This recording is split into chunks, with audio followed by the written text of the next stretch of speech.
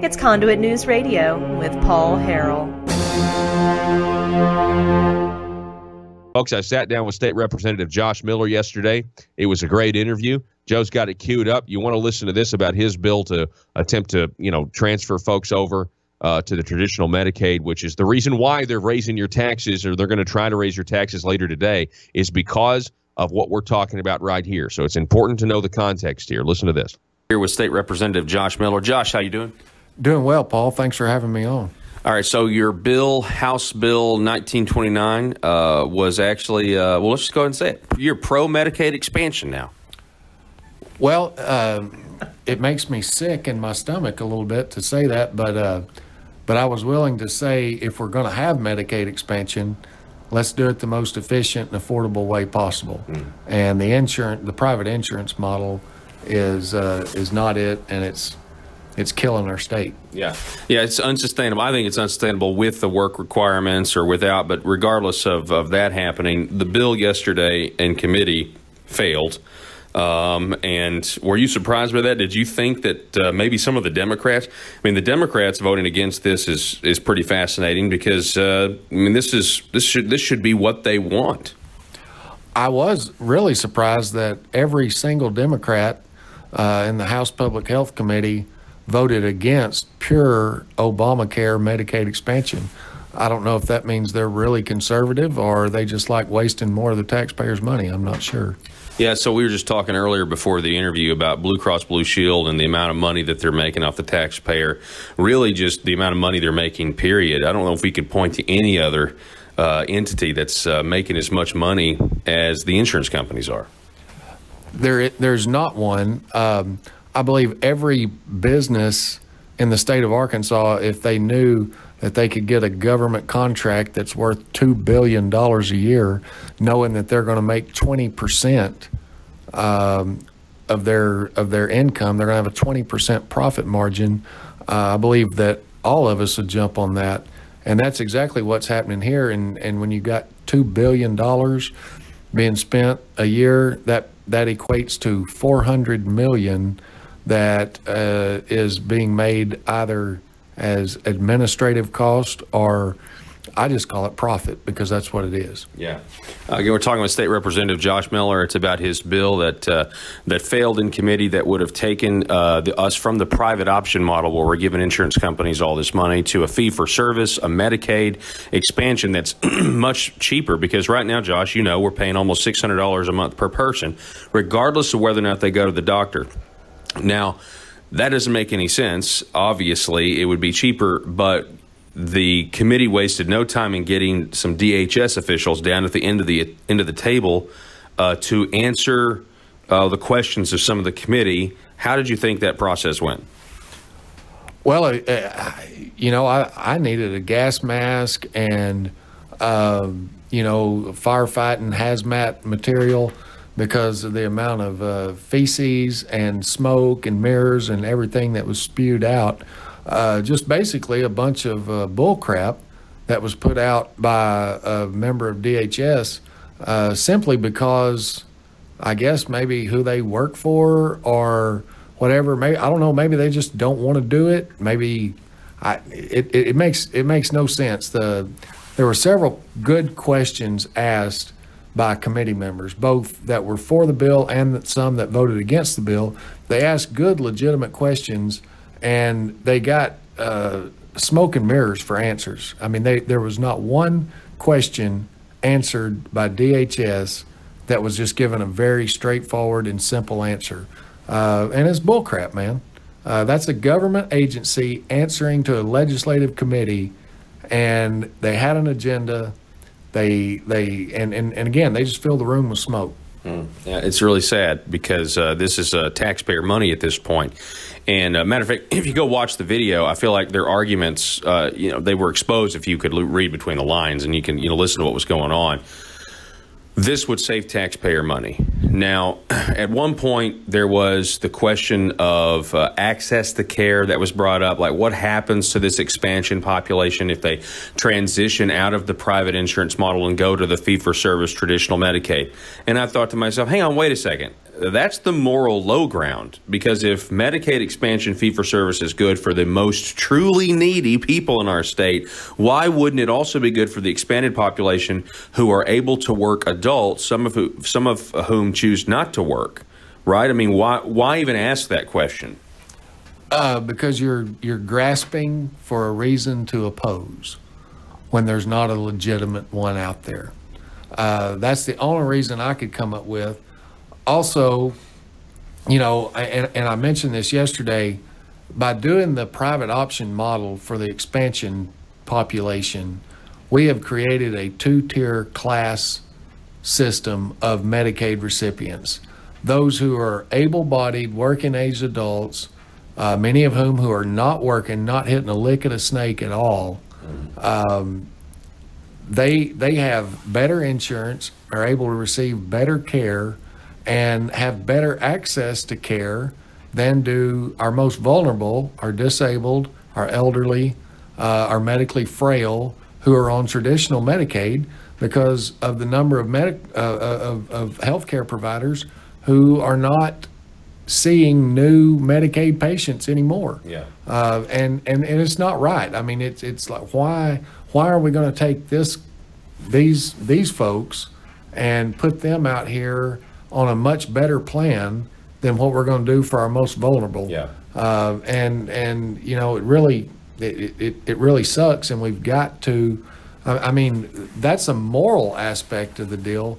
The other deal is the mathematics of the matter, and numbers don't lie. Numbers don't lie. You know, when you only have to spend 80% of your revenue on paying for medical expenses, then you have 20% that you can spend. And that 20%, what's that dollar figure come out to? Well, like I said, right now, you figure we're roughly spending $2 billion a year. So 20% of $2 billion is $400 million. Next year, when the state is paying 10% of the cost of this program, if costs don't go up any more than they already are, then we're going to spend $40 million out of state revenue just paying the insurance company's profit margin. Mm-hmm. That doesn't go to take care of one sick person or one person in need of health care. And that's just stupid. It's stupid. So, Arkansas Works requirement struck down by a judge. What do you think about that news, and what do you think about the budget? On Friday, enough of you and your colleagues had the courage to vote the appropriation down to get their questions answered. I'm told that there really weren't any public assurances given. It was all done behind closed doors to get the 75 votes that were needed. What do you think about that whole process and the work requirements being struck down? Well, it does, you know, it's a bad deal that the work requirements were struck down. That was the one little shining glimmer of conservatism in Arkansas Works was the work requirements. That judge in D.C. obviously sucks and need to be replaced. But, you know, even with the work requirements in place, we're still talking about 270,000 people that we're going to cover. We've had the work requirements in place for however long now. Our numbers are 270-something thousand that we're still covering. And why not do it more efficiently and more affordably when there's a better plan? Do you think now that the work requirements are struck, the portal online is shut down? I mean, if I were Blue Cross Blue Shield, I'd be calling every single person whose health care was that was canceled because their insurance policy was canceled, get them to sign back up. This program could easily balloon back up to 330,000. I believe that in the next few months, you're definitely going to see 20 to 30,000 people be added back to the rolls that we're going to be paying $570-something a month for, whether they go to the doctor or not. There's no doubt, just like what you said, we've turned this over to the private companies. The private companies are making money, so obviously they're going to rush out here. They'll spend $1 million in a heartbeat to make 20 or 30 million more. Yeah. To lobby people to spend money to make sure the program never goes away. Or no, just to reach out to folks that were on the program. I mean, you know, send them mailers, call them, do whatever, go track them down. You know, I mean, that makes good business sense. And they know, hey, we're going to make 20% on everyone that we sign up. It's the dumbest thing in the world for the state to be doing. You know, you look around the other states, there's 30-something other states that have expanded Medicaid. You know, why is Arkansas the only one doing it like this? Yeah. I mean, that's a question I raise. We're not the only, I mean, I love Arkansas, and I'm proud to be an Arkansan, but we are leading the way in how to expand Medicaid stupidly. You know, and that's funny you say that, because, you know, you have Kentucky, they expanded Medicaid. Then they get a Republican governor, says he wants to get rid of it, but then he ends up compromising and doing work requirements. You could still do some form of work requirements with traditional Medicaid, because Kentucky didn't decide to give $2 billion to insurance companies. Now, on that point, we're talking with State Representative Josh Miller. We're kind of backing up a little bit. You talked about the truly needy. You did have a success getting a bill out of committee today, if I'm not mistaken, that has to do with taking care of those who are on the developmentally disabled waiting list. This has been something you've attempted to do several sessions, and there's finally the political will to take the moral high ground in this instance and say, hey, if we're going to spend money on able-to-work adults, we need to make sure those who truly can't take care of themselves get adequate care. Tell us about this. Well, you're right. This is my third session to run a bill that eliminates the DD wait list. There's over 3,000 folks, many of whom have been on there for well over a decade. Just some awful, sad situations, and they've been there waiting for services, and they've seen us rush out here and sign up able-bodied working-age adults on free insurance. And they're like, hey, wait, I've been waiting for 10 years to get services, and I'm always getting told, well, we don't have the money. Well, we seem to find the money to pay insurance companies. So, yeah, the political climate was right. You know, maybe the Lord just worked in the hearts of some legislators, and anyway, was able to get it passed it passed the House unanimously this time around. I guess they figure. Oh, so the full chamber, it's out. It just cleared the Senate Public Health this morning, so it'll be voted on the floor by the Senate. I don't expect it to have any problems now, and I do consider that to be a huge win, because I know there's 3,000 something families that are over in the next 3 years going to be receiving services that they've been in desperate need of for a long time. State Representative Josh Miller, I appreciate it, and I appreciate you, trying to do the fiscally conservative thing at this point, which is transition to fee-for-service traditional Medicaid. And it's just sad that we'd rather, participate in corporate welfare and just keep giving money to insurance companies. And, I think a lot of this, and I'll let you respond to this, I think a lot of this has to do with it being towards the end of session.